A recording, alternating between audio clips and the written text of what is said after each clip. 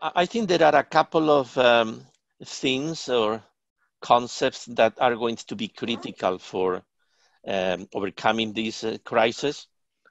And these are solidarity and collaboration.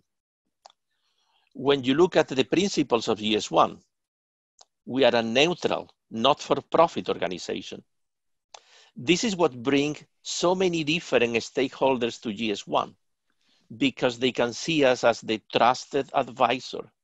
So in these difficult times, the companies have issues on the traceability of the products, on inefficiencies in the supply chain, challenges on online selling, effectiveness of marketplaces. In all these areas, GS1 can help.